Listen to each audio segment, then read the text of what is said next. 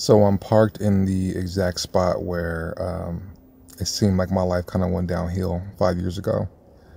I'm sitting in the Minnesota Vikings parking lot, and that door over there is where I walked out after I got cut, after all the practicing and all the hard work and all the sacrifice just to be cut. And I remember walking out of there and sitting in my car, really realizing that I don't really know what I want for my life. I was able to go inside the facility and walk around and go on the field and be in the old meeting rooms that are now, weight rooms now. Just walking around the place where, my identity was so wrapped into. And then when it was taken away from me 5 years ago, these last 5 years I've been trying to figure out, what it is that I want, because for so long I've just been going with the wind, trying different things, failing a lot, succeeding in some. But no matter if I was failing or succeeding, there was no weight to it because I didn't know what I wanted with my life, And this morning I woke up and I couldn't really focus on work. And I started to write. And it seemed like all these things started to align from these 5 years where I really recognized, what it is that I want for my life. And it's funny because they seem so simple, and they are. And sometimes I feel like when things are simple, they don't seem good enough. But I heard this quote from a friend a while ago, and he said that simple isn't easy. When you think about a product like an iPhone or something like that, and how they make the experience to sign up or download an app or to do anything on the phone, it's so simple.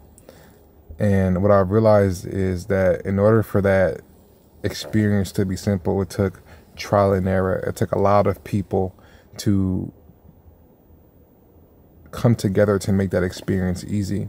And I think that with life, you only have yourself and your mind and your heart, and you have to go through things and complicate things and mess up on things just to realize that maybe what you want is just simple. And at least that's what I kind of landed on. And when I was writing this morning and I realized, like, damn, I know what I want now. It also hit me that the past 5 years I really didn't know what I wanted, and I was just going with the wind, like I said. And it made me think about the person who stuck with me this whole time, while an almost 30-year-old man had no idea what he wanted to do. I thought about Charlotte. And now that I know these things that I want for my life, I just want to share them with her to see what she thinks. It's funny because I almost feel like I kind of need her approval or permission to do these things, to see if they align with our goals and our family. But the truth of the matter is we don't really have any goals for our family. I've never been somebody who had goals. I just always just went for it and went for it and went for it. And that worked in football. But I've learned the past 5 years that although it is some good attributes to have as an individual person, it doesn't really work that well for trying to lead a family and also just live a human life. So I just want to go home after I pick up Quincy and see if Charlotte's working and see if she's open to listen to me, to see, so she can hear what it is that I want for my life, and to see if it aligns with us and our family. So yeah, I'm gonna go home and do that.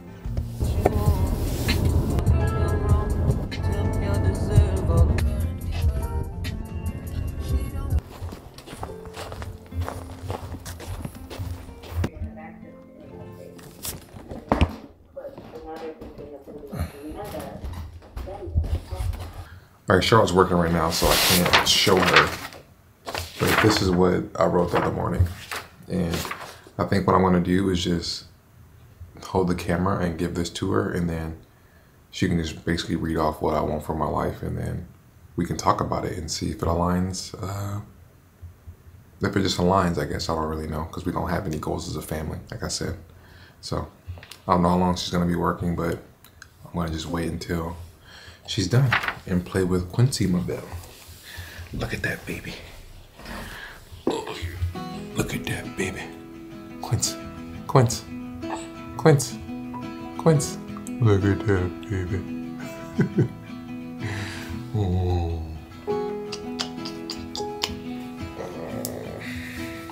How was your work day? Crazy. Does it feel good to be back at work? Yes. Or no? I like being back at work, but it's also a little anxiety inducing because my inbox is crazy. Mm-hmm. And then like new emails are coming in and I don't know what to do with the 1,500 emails that are just sitting there from while I was out, so. That sounds like a lot. All right, I know I kind of just have this camera on you. So I wanted to talk to you about something. I'm gonna give you this paper. What is it? So this morning I woke up and I was writing, and I've been kind of struggling with wanting to know what I want to do with my life, and I've just been stressing about it forever. Mm-hmm. And I think God kind of spoke to me this morning in the 5 years that I've kind of just been trying to figure it out. I think this morning it all kind of came full circle, and it's weird because they're all pretty simple. Okay. But I just wanted to share them with you to see what you thought of them. So this is what you want to do? Yeah, I think this is what I want for my life and also what I want to do. It's kind of broken up in 3 categories. Okay. I think it's about like career, relationships and family, and community. Okay. Can we read them out loud? Sure. Create videos that I'll love to look back on with my family. Coach high school football. Well, let's just start with the first one. Oh, okay. You know what I mean by that?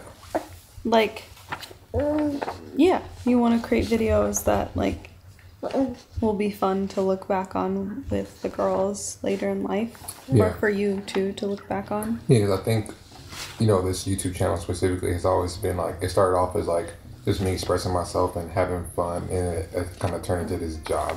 Mm-hmm. And a lot of it kind of got taken away from me because I looked at it as a job.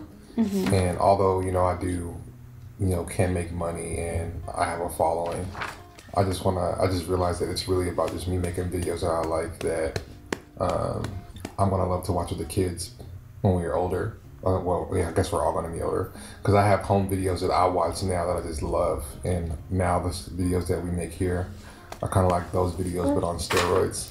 Yeah. And I think that like if something comes from it, it's great, but I think the purpose for me is just to make videos that I love with you guys. Mm-hmm. And that is a part of my work, but I'm not gonna look at it as work anymore, even though it kind of is. It's not really what I want to be doing when it comes to like my life's purpose work. To me, it's just like something that I'm doing. Okay. But it is like, it's interesting because the girls already like to watch your old YouTube videos. Yeah, no, it's kind of weird. And I don't like that they watch. I don't like that they like watching the ones as of late, because it's just, I was a weirdo back then. I'm trying to figure it out. Okay. Like, you're not trying to fit the YouTube mold. No, I'm not. Yeah. Okay. Coach high school football. I feel like that one's very self-explanatory. Yeah, I didn't want to play. I didn't want to be around football forever. Yeah, but like we all knew you would come back around. Yeah, so I think that's pretty. I want to be like a defensive backs coach and a defensive coordinator. I have no desire to be a head coach at all. Okay. Be in a practice group or practice/group where I'm helping men.